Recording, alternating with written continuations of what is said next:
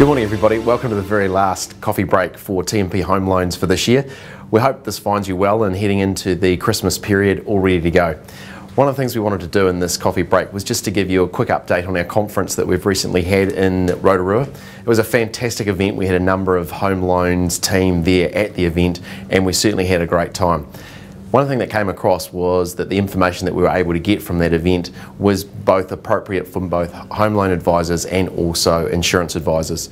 So it was a fantastic opportunity to be able to compare ideas and actually come up with some new information. So please keep an eye out for the date for next year's conference. It's going to be in Auckland and we really want you to attend, so be aware of that one. The next one is KiwiSaver. Very recently, the FMA have released a guidance note around KiwiSaver, specifically for mortgage brokers.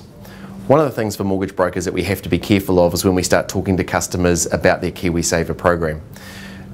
Obviously in the information that you can get on KiwiSaver, it says that you are able to obtain some of the deposit for a new purchase for a first home buyer out of your KiwiSaver program. One of the things you have to be careful about is whether you advise your customer on whether this is appropriate. Please be careful around this area because it is a Category 1 product and we need to make sure that you are appropriately qualified to give them advice on this area of expertise.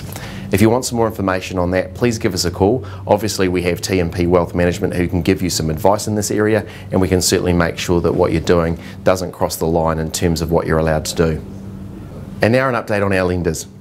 Very recently we've had notification from both National Bank, ANZ and Westpac that they've lifted our commission levels.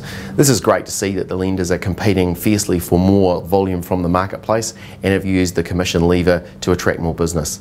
Please be aware obviously that we're making sure that when we send a client to a lender it is for the client's best interests and we're always keeping focused on that, but it is great to see that when the clients do go to those lenders we are going to receive a slightly bigger reward. So please just make sure that your information is up to date and that you have that clearly disclosed in any disclosure documents that you're required to.